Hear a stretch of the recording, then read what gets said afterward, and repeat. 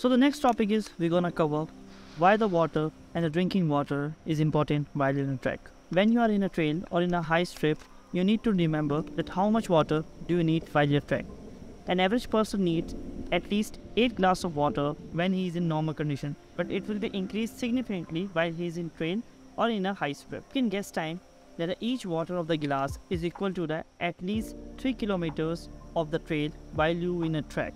Hiking is a strenuous activity, so you have to make sure you have to drink at least a good amount of water to stay hydrated.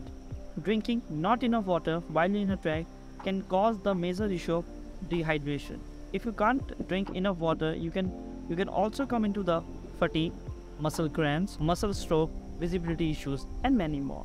If you don't drink water correctly and you drink less water, you will see the various changes in your body.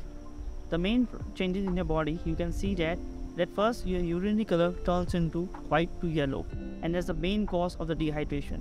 Second thing, muscle cramp, and that's the most common issue which we face the trekkers while in a summer trek or especially in a hot day trek. While in a trek, we just recommend each and every trekker at least carry at least 2 liter to 2.5 liter of the water bottles with you. It can help you to carry a good amount of water while in a trek.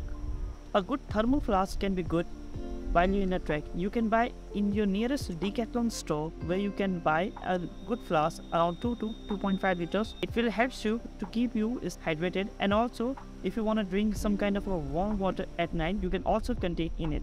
So drinking water can play an important role while in a trek. It keeps you hydrated, keeps your muscle healthy, and maintain a body fluid in your body, so you can enjoy the trek and feel the nature more.